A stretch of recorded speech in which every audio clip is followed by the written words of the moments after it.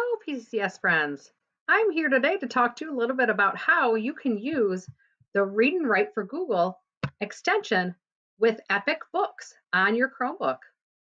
Now, Epic is super awesome and there's lots of options for books that will read to you. And I'm sure you're very familiar with those.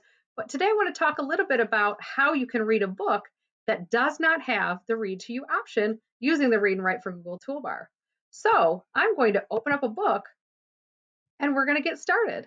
As you can see, I'm on a book that does not have a read to you option. So what I'm going to do is I'm going to go up to the top of my screen and I'm going to click on that cool purple puzzle piece called Read and Write for Google. Everyone in PCCS should have that little purple puzzle piece. I'm going to turn it on by clicking on it, and you see it brings up the web toolbar. I can move this toolbar down to the bottom or leave it up at the top, whatever you are most comfortable with. Today, I'm going to talk to you about the one tool on this toolbar that will help you read books in Epic that don't have a read to me feature.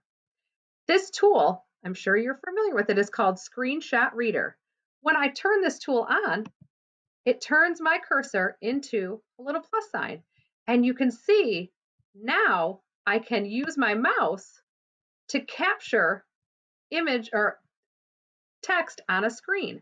Now, I don't want to capture that whole amount because it will take a long time for the tool to read it. So what I'm going to do is I'm going to probably read a little bit of paragraph at a time. So I'm going to scroll around that paragraph and I'm going to let it go, and it's going to buffer, which tells me it's getting ready to read it.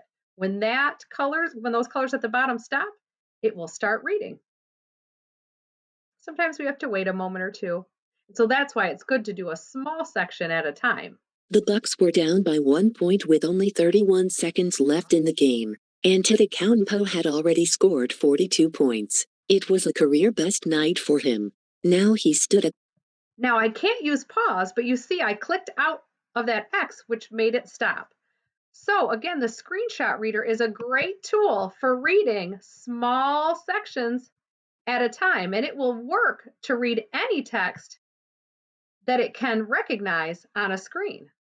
So this is a really great tool to use when you're trying to read. Antetokounmpo takes the ball to the hoop during a 2017 game against the Trailblazers. Now, if I need to hear it again, you see this little triangle, you can hit the triangle, it will play again. Antetokounmpo takes the ball to the hoop during a... Again, hit the X and it will go away. It should work almost on every single word you can see, even in a picture sometimes. Hard walked. Close.